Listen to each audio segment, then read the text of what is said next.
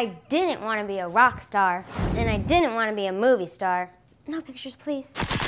I want to be a health-based culinary expert, a cook star, and so can you. Hello, my name is Remmi, and today on Cook Time, we're going to prep and cook one of my favorite dishes called radish and cucumber bruschetta.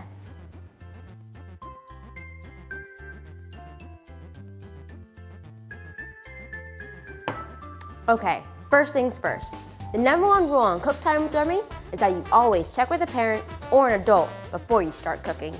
Next, it's very important to wash your hands before cooking any food.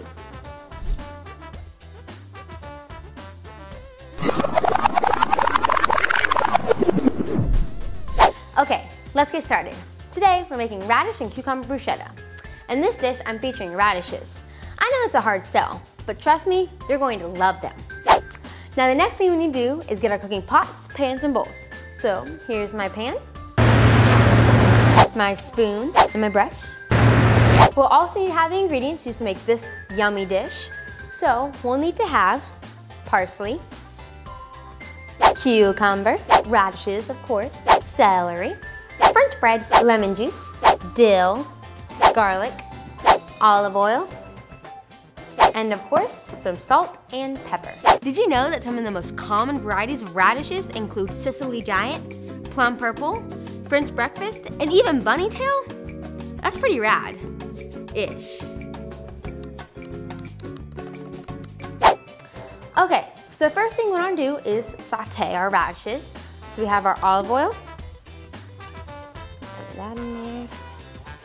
Get a little bit in there. Next we have our garlic, adds a nice little flavoring to it. Of course, our radishes.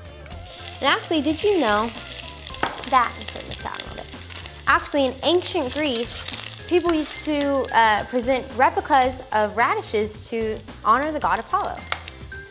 Nice little Greek mythology sort of fact there. So I'll put this all there. I'm gonna let that saute for a while.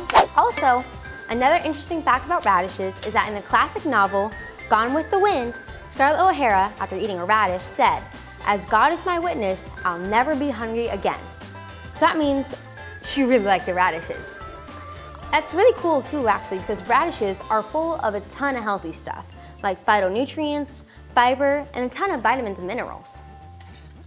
Okay, let's see, these radishes have been sauteing for a little bit, so I think it's time to add our cucumbers in there.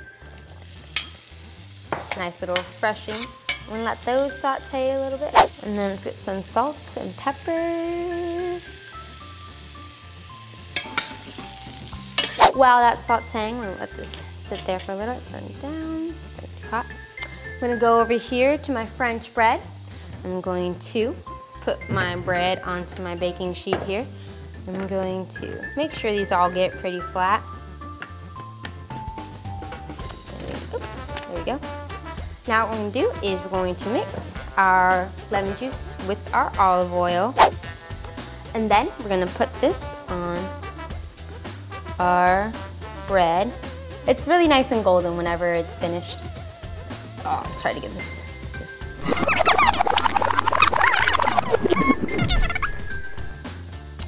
Next, what we're gonna do is we're going to put our parsley. Try to get some, oops, like that. Try to get some on each little bread baguette slice. Just a little, and adds a really nice freshness, even though it's going to be broiled. And also one of the things I really love about adding the lemon juice with the olive oil is that it's crispy, but it also adds a really nice citrusness to it. I'm gonna go check on my radishes over here real quick, give it a quick stir. Nice saute, a little bit longer with the cucumbers in there. And then we're gonna probably put this in the oven to broil, but remember, you should always have adult supervision whenever you use any kind of hot appliance like the stove or the oven. So now I'm gonna go in the oven. Let's put my bread in there.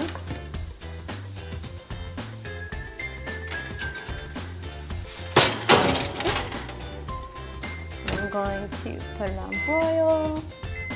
Let's see how this is doing. Sauteing pretty well.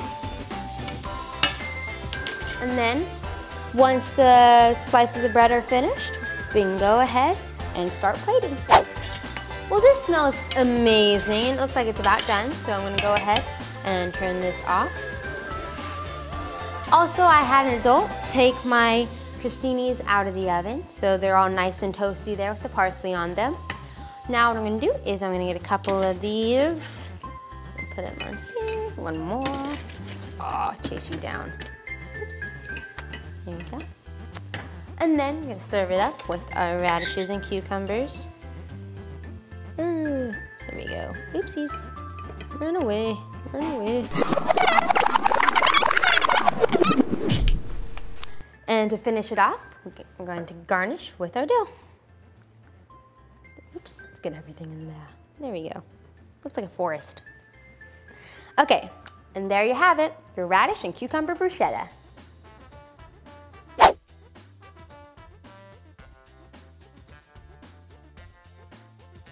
When you're cooking, it's always very important to make sure your ingredients measurements are right. Your ingredients should also be as fresh as possible so your food tastes the best. Remember the cook time rule. You should always include all 5 food groups whenever making each meal. Cooking is fun, and the food you make should taste good and be healthy for you. Now for my favorite part, the taste test.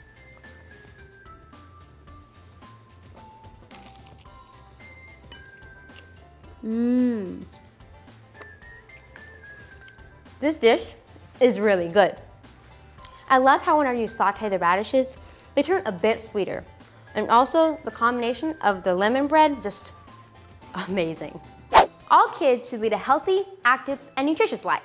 And we all play a role educating young people about healthy choices, including the 16 million children at risk of hunger in the US. Join me, Sodexo, and our partners Share Our Strength to help raise awareness about the 1 in 5 kids at risk of hunger by joining the movement of Generation No Kid Hungry. Thank you for hanging out with me on Cook Time with Remmi. See you next time when we'll be making lemony rice with raisins. Yay. Hey, guess what? This time I'm doing better because I'm actually looking at it. I'm not looking at the thermometer.